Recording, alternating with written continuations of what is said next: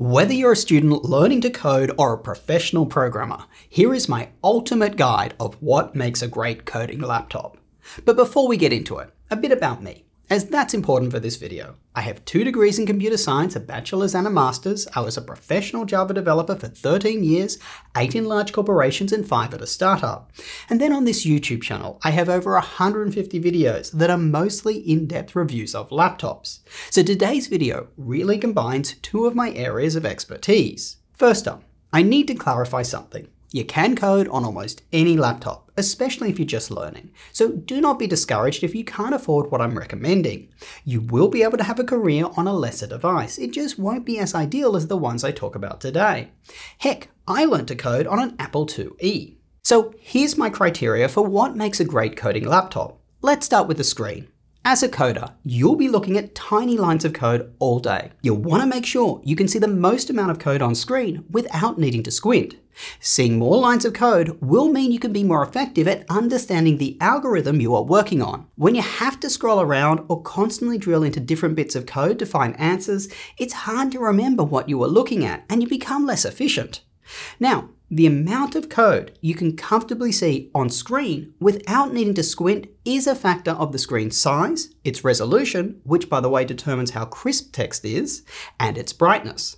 So I'd recommend a laptop with at least a 14-inch screen size, a resolution higher than 1920 by 1200, and a brightness in excess of 350 nits. In fact, I believe a 14-inch screen is the sweet spot. It's large enough to get real work done, but not too large to be cumbersome to carry around with you. Many programmers that I've worked with like to bring their laptops with them, whether it's to meetings, to coffee stores, you get the picture. For those who do want a larger screen laptop, either to see more code on screen or for additional performance that these bigger devices offer, leave a comment down below. If there is enough interest, I'll do a follow-up video on those. Next, performance. Almost every processor in today's laptops have plenty of grunt for coding.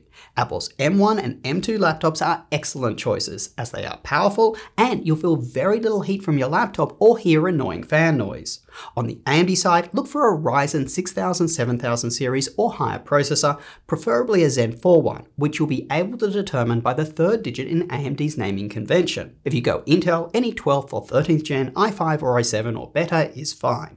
Please make sure you spend time researching what applications you'll be working with before purchasing a laptop. For example, if you're coding native iOS apps, you'll want a Mac. If you're working with applications that only run on Windows or Linux, but you bought a Mac, you'll be forced to run a virtual machine on your laptop or code on a remote server, both of which are less than ideal. For students, to help you out, I checked both MIT and Stanford, 2 of the most famous universities for computer science.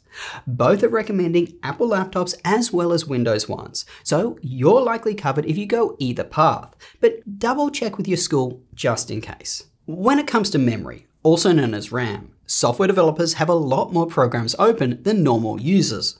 Browser tabs, Office applications, all of those. Then on top of that, you have your software development environment, a ton of developer tools, and of course you'll likely need to be able to run the application you are actually coding, so you can test it. All of these require RAM to run. Therefore, the minimum should be 16 gig, although I have a strong preference for 32, or the ability to upgrade to 32 later on.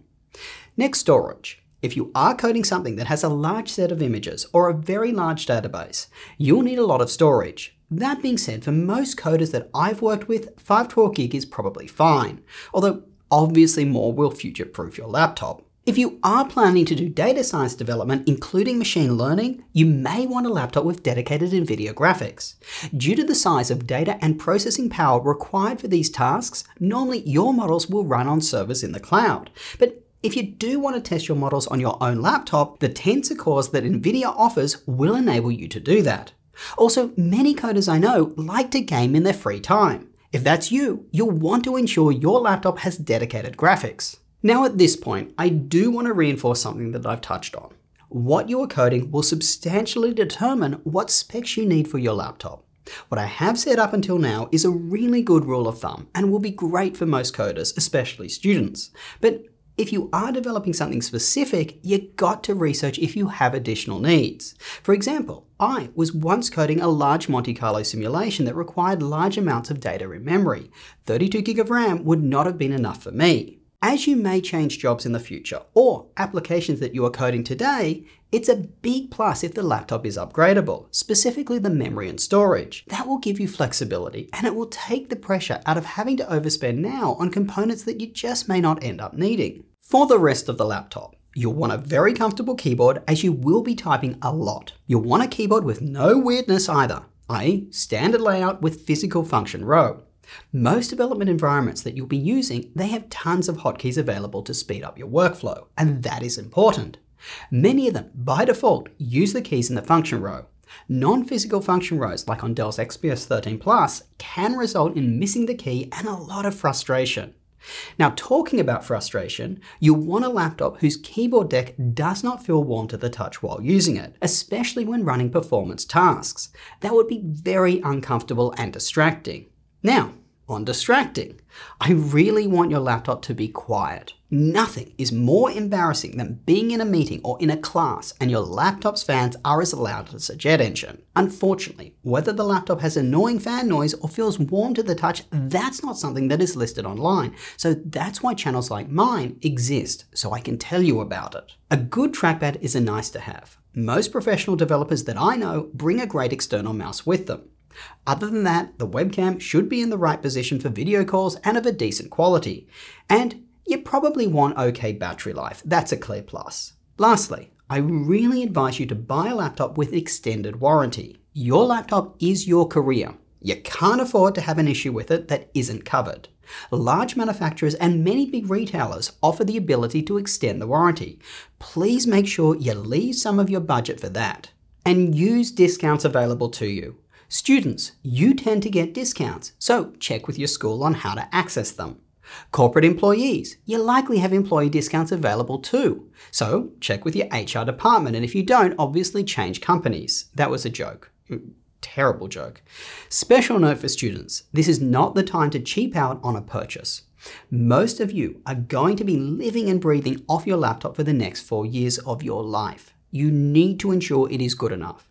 Now, if I just ended the video here after giving you requirements to look for but didn't actually list some of the laptops, you'd probably be pretty disappointed. So I spent the entire day compiling every possible laptop from every manufacturer that has a chance of meeting my criteria. And yes, I will place a link in the description of the video where you can access this list.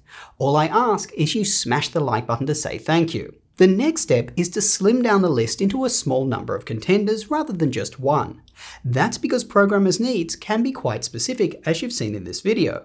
Plus, people are shopping at different budget levels, so something like best programming laptop for those on a budget, best for students, best for those needing dedicated graphics. As many of these laptops are new or refreshed for 2023, I haven't used all of them, so I've reached out to every manufacturer and literally ordered all the ones I haven't tried in. I'm not joking. In a follow-up video, I'm going to compare every laptop on this list and tell you the very best ones. So make sure you're subscribed for that and have the notification bell on, as it's going to be epic. But for now, I've classified the ones I do feel confident in green for recommended and orange for not, with a short rationale at the end as to why. Well, that's all for today, folks. I hope this video was insightful and helped you determine what laptop you should look for.